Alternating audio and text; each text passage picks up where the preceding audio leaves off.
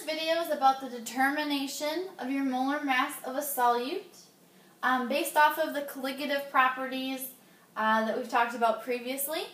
The reason that's incorporated here is we use our colligative property constant for freezing or boiling, and we use our change in temperature because of adding that solute to the solvent, which is going to have an impact either increasing or decreasing the melting point or the freezing point, or boiling point or freezing point of your solution.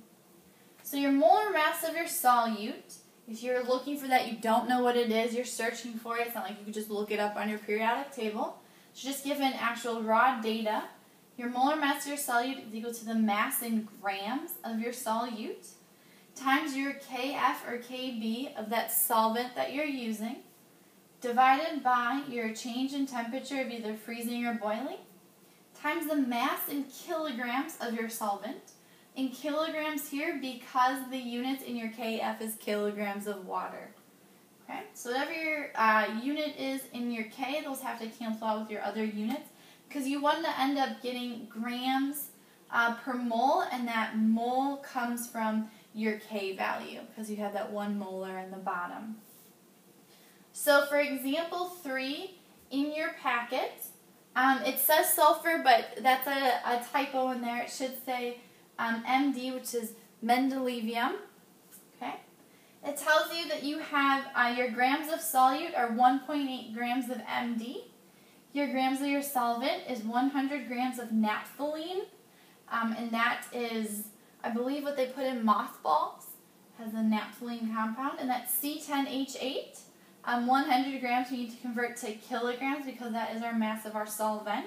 So 100 divided by 1,000 is 0.1. Our Kf for our solvent of naphthalene is 6.9 degrees Celsius kilograms of naphthalene per 1 mole of MD, and then, or per 1 mole of our solute.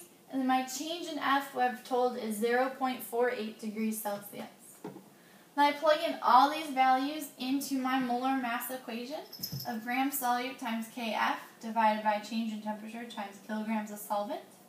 So I have 1.8 grams of MD times my 6.9 Kf degrees Celsius kilograms naphthalene divided by 1 mole of solute, divided by my 0.48 degrees Celsius times my 0.1 kilograms of naphthalene.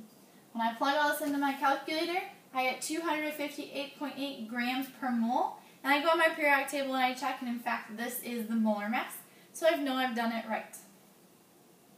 Go ahead now and try practice problems 3 and 4. For practice problem number 3, you should get the answer of 32.02 grams per mole, and you want to check to see what element is that. For number 4, you should get 62.8 grams per mole. Now this isn't an element. Solutes, remember, can be compounds, like sodium chloride is a compound. So you might want to see what this compound is, see if you can figure it out, use a little math to see that.